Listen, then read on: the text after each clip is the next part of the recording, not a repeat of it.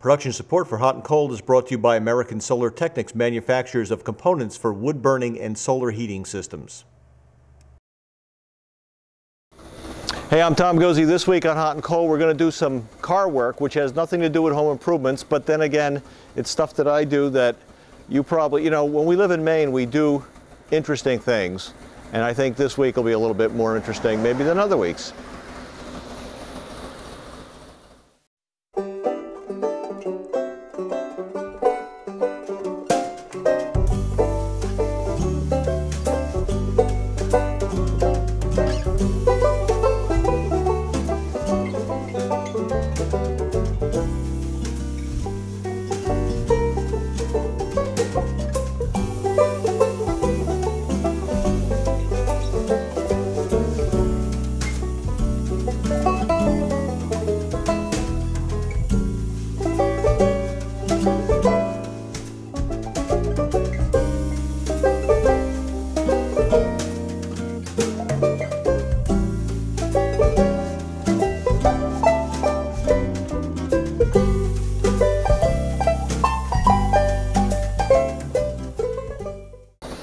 So what we have is something that I do a lot of, is I buy salvage vehicles that have been in accidents. And this is one here. This is a 1999 Ford Escort ZX2, which is a little sporty type Escort. These are called frame horns here.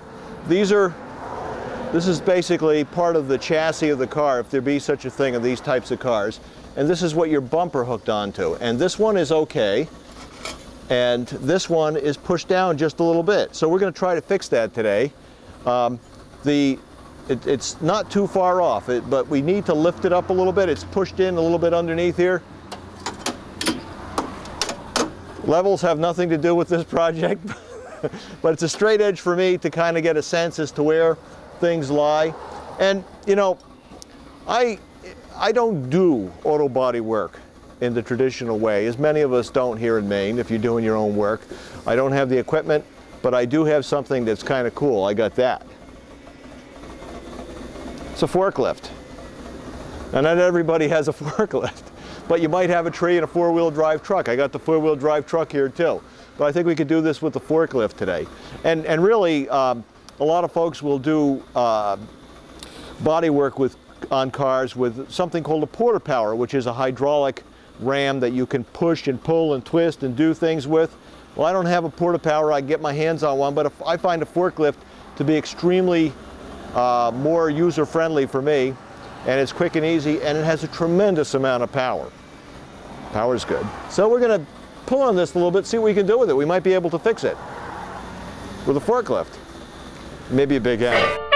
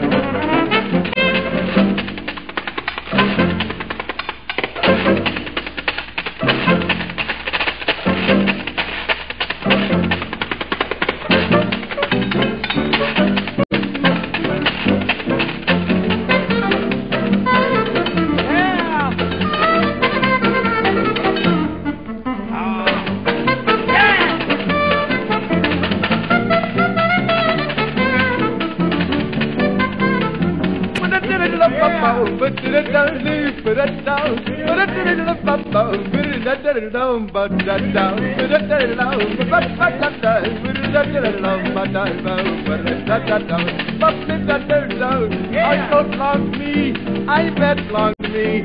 Oh, I make you go, honey, and I want to make you bunch a lot of good man. Oh, shoot him in the bridges, I bet it's gonna do much. Oh, shoot him in the bed with me, I say, shoot him in the bed with me.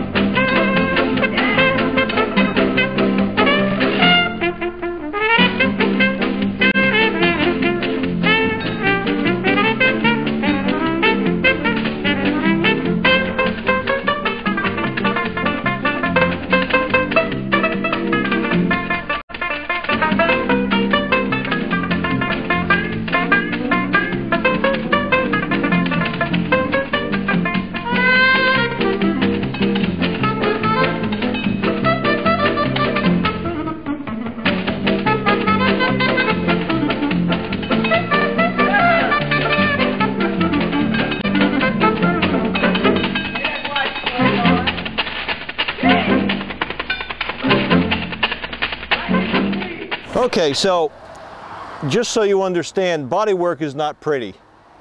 And believe it or not, similar things happen in a body shop. There's a lot of beating of metal that goes on. So this was not that abnormal, except that we're using a forklift, and but they do use heavy chains, they use hooks, and they grab metal and they pull it and beat on it, and they continue to measure.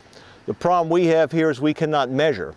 We can eyeball and we can try to get close, and when I get in some place where we have level spot, I'll check to determine the height between these two. They should be on the same plane horizontally. We'll straighten out the metal here that I've kind of deformed in the process, but what I can see is this was pushed back a little bit. We've brought it out. This piece here was bent a little, but that's the radiator core support. We can adjust that. It's not that bad. The radiator is not leaking. The condenser is not leaking. All that is functional. So we just need to see what we can do to make everything work as it should and fit as it should. And we're pretty darn close, considering how crude, and I mean that on oh so many levels, how crude this all is. Many people do this in Maine. They hook up to a truck in a tree. I don't have any trees here, so we can't do that. But let's bring it inside where it's flat and level and a little bit warmer, and we'll then look at how bad or good this whole process was. Now what I've done in the back is we've chained this to the back of the pickup truck, so the pickup is sort of the ballast for the backside. You know, a lot of cars, a lot of vehicles have these tow hooks here. And they're not used for towing as such, they're used for tying down when the vehicles are being delivered. And they're fairly rugged because they obviously have to hold the vehicle in place while it's being moved. So, so that's a good place to hook onto, at least for us. The dangerous part is that if a chain breaks or anything breaks, you got to make sure nobody is in the vicinity of a flailing chain. And we're talking about a lot of heavy metal and a lot of heavy forces, and we want to have 10 fingers, 2 eyes, a couple of legs and arms, and assorted toes when we're done. So we have to be extremely careful about this. I can't emphasize that enough for all the kidding around I do about beating on things. You know, safety's number one, and we don't want to get hurt in the process of having fun. Let's bring this inside and see what we got. Okay, so we got it inside now, and now we get to do the tests. Now, like I said, we don't have a frame set up, so we'll do the best we can. We're not level here. The beat is off a little bit, but the vehicle is off a little bit too. It's the way the car is sitting. We're level with the top of this here, and both these are in the same plane. They're parallel. That's the word, they're parallel. The other thing I look for is the height off the floor. And again, the floor is not real level. It's 21 here, and it's 21 here. So that's pretty good. So this actually lifted up. What I was doing was trying to lift this piece, but this down here was bent and tucked under slightly. So when I pulled this out, everything lifted back up. And you know, you really have to kind of do some understanding of what's going on with the structure, because I could have pulled here and maybe got that to come up, but you could see nothing was moving very well. So, you know, and it's a fine line between it working and you tearing a piece of steel. And at that point, you wind up at a body shop, or you wind up doing a lot of welding and fixing. And this was not real bad, so I'm comfortable with what we're going to do here. Now the challenge is to hunt the parts up. And on the internet is the place to go for looking for parts. And you can shop locally, and I endorse that highly.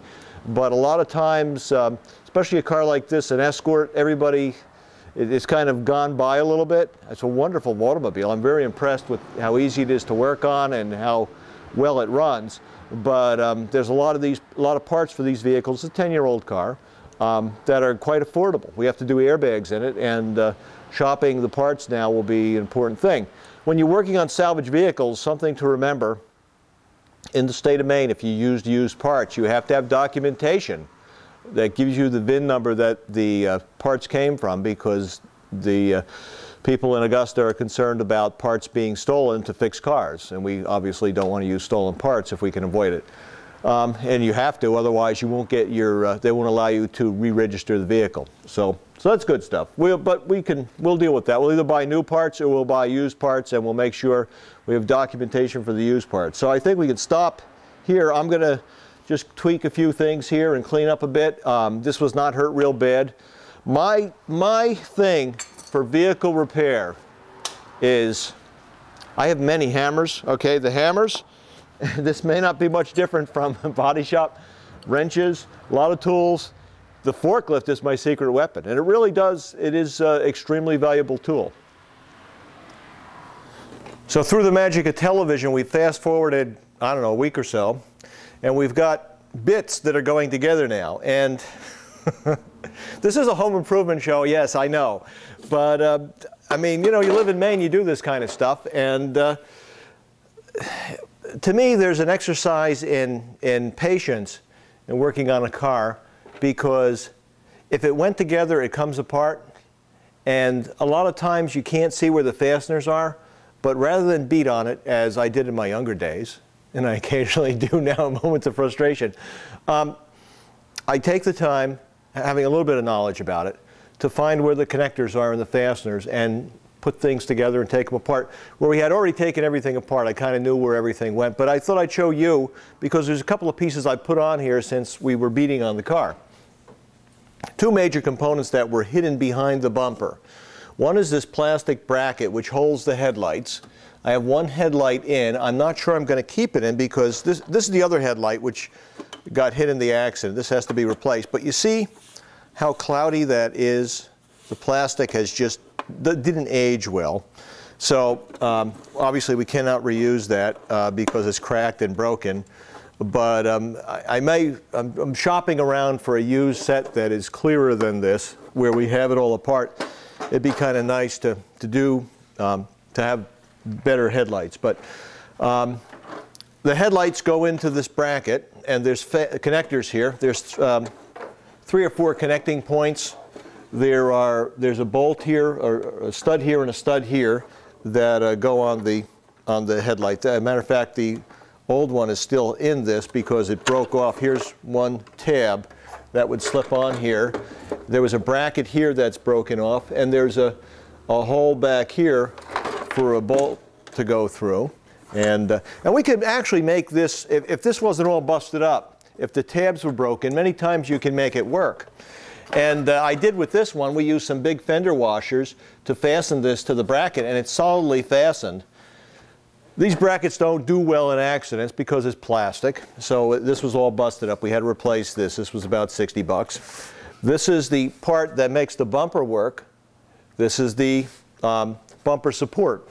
And it's plastic again. A lot of times in cars you see them, they're made out of foam insulation, high density foam, that gives the thing some resiliency. The original bumper support was actually made out of a rigid plastic. This is a more flexible plastic. This is polyethylene, and this will actually stand up better. This is an aftermarket bumper support. This is about 65 bucks. I actually bought this part on eBay for a fraction of what I could find it for locally, and so that's pretty good. So we've got that together. Everything sort of lined up okay. If you remember over here, if I get the camera person to swing around, this was the support we were working on. And of course, what we want to see happen is we want to see the bolt holes, nut holes, whatever, the holes for the fasteners have to line up. It was close. It was off about a ½ inch that way. So I was able to just beat on it and drive the thing over that way a ½ inch, and everything bolted right on. Everything is lined up properly. I've already had the bumper cover on once just to dry fit, and it looks good. Everything lines up right. The other acid test you look for when you're doing car work is the reveal, which we look for this when we're doing doors and windows, in between the hood in this case and the fender. The reveal is off a little bit here, and you can play with that. And I don't want to do it just yet, but I'll just show you. You know, a lot of times when you go in the, if you have the luxury, I've had the luxury of going in the body shop while the guys are actually doing work. They're pulling on things, and they're adjusting the reveal. And there's a couple different ways you can do that. You can adjust the hood. In this case, I think the fender is probably a little bit more off than the hood is, but we'll go ahead and play with that. On the other side, it's okay. A lot of times when a car is hit, this tells you a lot. this gap. Now the gap, if you look on your car, isn't always uniform, but you know, it may be wider here than it is here. It might not be. In a car that's been hit, we're looking to see if things are parallel or if this gap is off and everything's kind of been tweaked sideways. And if it is, we obviously know we have more to deal with than just adjusting the gap. So it's just, you know, stuff that relates to cars. It's like carpentry, but there's no wood. I wish we had some wood to work with, but the working with metal there's a lot of similarities here, except metal, if you put a hole in it, it's easier to patch and you can paint over it on a car. So let me open the hood again. So before I open the hood though, I've unlatched it. You can see the windshield is damaged. When the airbags deployed, the windshield got messed up. We've already replaced the airbags. That's usually a job best left to a professional. I've done it a few times, so it's not that big a deal for me. Whenever you're doing any major beating on an automobile, you always want to disconnect the battery for any number of reasons, not the least of which is if you're doing things like we were doing out there, left in the car, you know, with your forklift. You got it in the garage, right? Or even if you're just pulling on it with two vehicles or tied to a tree, you might deploy the airbag. So it's very important to disconnect the battery when you do that. Everything under the hood has been fine. The radiator was twisted slightly because this radiator support was off. When we pulled it back, we pulled everything back into the right plane, and the radiator is holding fluid. The air conditioner is holding its refrigerant, so all that's good.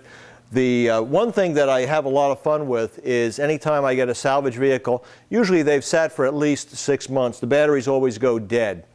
And I have a special battery charger. It's a desulfation charger. And if you've ever seen anything about desulfators, what they do is when car batteries sit for a while, especially if there's a clock or something running in the car, the battery will run down and it sulfates up the battery. I've had very good success with these kind of cars that have sat for a long time, desulfating the battery. This car wouldn't, if I jumped it, it was hard to get it to start because the battery was so flat, it was just pulling all the juice out and not allowing the starter to get enough power. So we took the battery out, desulfated it for maybe a day and a half, put a charge on it, and it's been fine. It's been sitting here for a couple of weeks as I've been tinkering on it, and it starts up every time. So the other part now, we've got all this done. We know everything works. The only thing we've got left to do is get a headlight, fix the windshield, and this car's ready to go. There's one other part though, which is over here. It's the bumper cover, the pretty part that you look at that's nice and smooth, which unfortunately in this case is not very smooth. So the bumper cover is the part of the car that you see. All the other stuff that's probably more important is behind the bumper cover, but this comes off, it just bolts on. And most of these smaller cars use 10mm fasteners, bolts, and this one is marginal at best, but until I find a replacement, we'll keep doctoring it. It's got a couple of tears. I suspect that's from the accident. And you can get adhesives to glue that back together. I'm not sure what we're going to do with that, if we're going to glue it together or not. I'm still kind of on the fence. But in the meantime, I've been just working at it. What happens with this is plastic. The native color, the original color of the plastic is this gray color. And being plastic, they've obviously sprayed paint on to match the color of the car. And when it got hit, it tended to flake off. And to deal with that, I scraped off or flaked off some of the flaky stuff, and then I sanded the rest because we really have to feather the edge, which is typical for any kind of refinishing. And you can see here I've just kind of feathered some of that. Some of this here is flaked, but it's not feathered. And I'm just using a small random orbital sander and just going over that and making it smooth. And this is a 120 grit paper, and then I'll go over it and wet sand it to make it nice and smooth. And then after that, I don't have any here with me, but I will get some filling primer. It's a sandable primer that actually helps to fill small incongruities, and then we'll probably touch up a little bit with some spot filler areas. So, you know, this is where you spend a lot of money with a body shop, because they're going to spend a lot of time making this. First of all, they wouldn't do this. They would buy a new one. That's, you know, it really, when you trade off labor against material costs, a lot of times the labor is expensive enough that it's cheaper to just buy a new part. In this case, the labor is free, so we can afford to monkey around and then maybe replace it anyway. But, you know, it's sort of intact, and I mean, this is not a, this car's got some high miles on it, so I'm not sure we want to invest a lot of money in this. We'll make it look good, but it won't be perfect the way you know, if this was a 2-year-old car, we'd want to do everything absolutely to the nines. In this case, we can play with it. So, you know, I just am picking at it here in between when I have time, and feathering the edges of everything. And when I'm done with that, I'll probably get a pint or a quart. I'm debating whether I'm going to paint the whole front of the car or just the bumper cover and do some touch-up on the areas where there's been some, you know, little dings from the accident. But this is the critical part. We could get away with just painting this, and there's not much to it. If you look on the top here, again, now that it's apart, it's pretty easy. There's 1, 2, 3 bolt holes here. If we look at the bottom, and we have the luxury of looking, there's one here where this got pulled out from the car. So there's 1, 2, 3, 4 at the bottom edge, and where this intersects with the fender, we've got 2 connection points, actually 3 connection points. This is in the wheel well. There's 1 here, and there's 2 in the front of the fender. So there's a lot of fastening points, because this is just a floppy piece of plastic, and when you are going down the interstate at 90 miles an hour, seeing if the police are going to find you or not, you don't want this coming off. Even though wind resistance is pushing it against your car, it'll still fall off. So we got to have all the fasteners back in place, and we will. And they're all 10mm fasteners, so it makes it very simple. And that's really the last big thing we have to do. We'll have somebody do the windshield for us. I'm not into doing windshields, and that'll work well. So, you know, another thing, this is a great color to work with, red, because I was able to match it. If I wanted to use spray paint, canned spray paint, I actually found a red spray paint in a can that matches this color exactly. And so it's not very expensive. I like to work with white cars because white's also usually fairly easy to match up.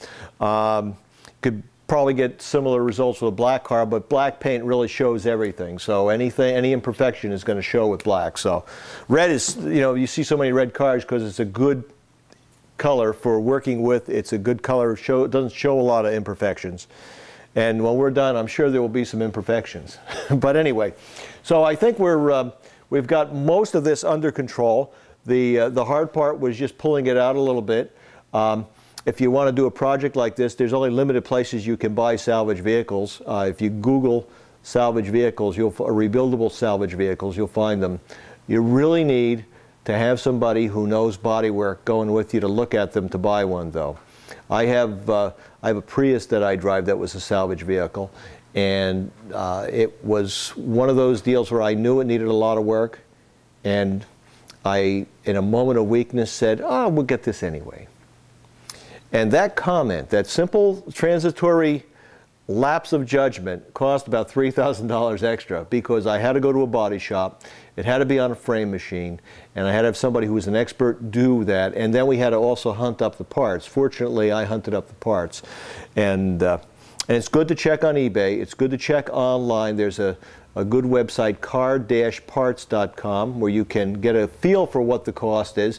Certainly check all the local junkyards, because they have some excellent deals and some excellent service, but you want to shop. A lot of parts for these. This ain't like a Prius. This is a lot simpler.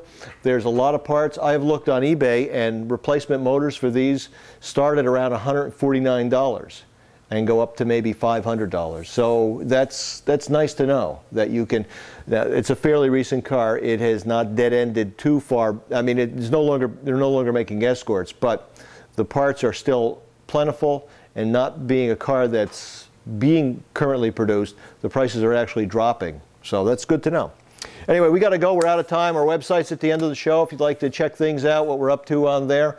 And we will see you next week, where we get back to home improvement things. Should we do that? I think, well, we might. We got a lot of stuff to do. It's, you know, it's springtime in May and we got a lot to do. See you.